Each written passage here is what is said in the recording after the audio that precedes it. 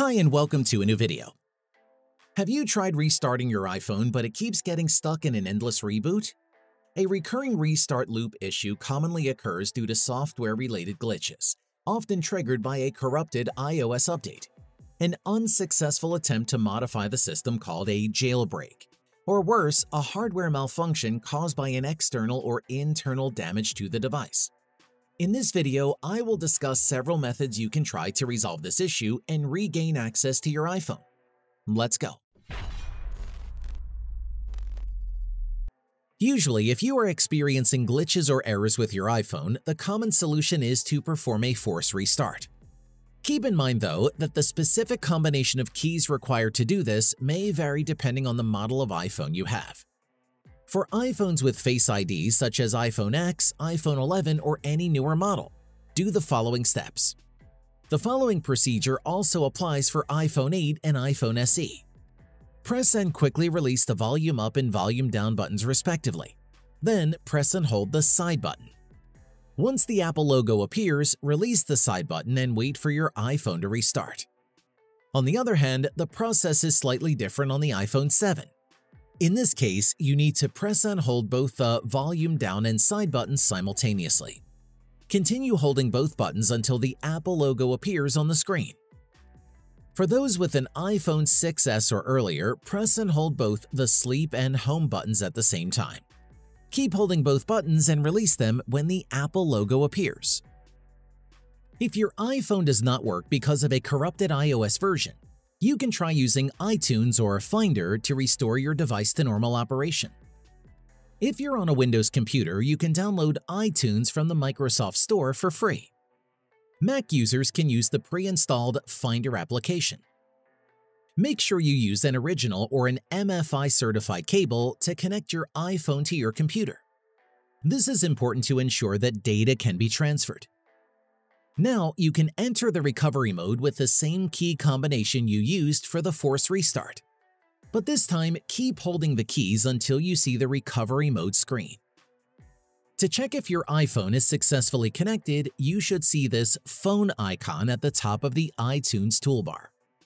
If you are on a Mac, you should see it under Locations in your Finder. Now you have two options. First, you can simply update your device to resolve any glitches from your previous iOS upgrade. If the update fails, your second option is to restore your iPhone. Unfortunately, this will reset your device. Hopefully, you have a recent backup in iCloud or on your computer, so you can restore it after the reset. If you don't have one, you'll lose all the data stored on your device. Unfortunately, the process of resolving software problems on your iPhone using iTunes or Finder may not always work. Aside from that, restoring your iPhone leads to loss of data, particularly if you haven't backed it up. Because of these disadvantages, the best approach is to use a third-party repair tool instead. Personally, I use iMyPhone FixPo.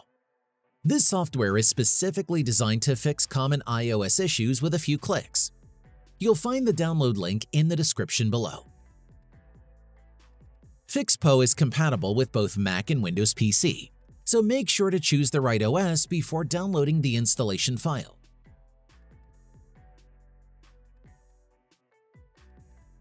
After installation, launch iMyPhone FixPo on your computer.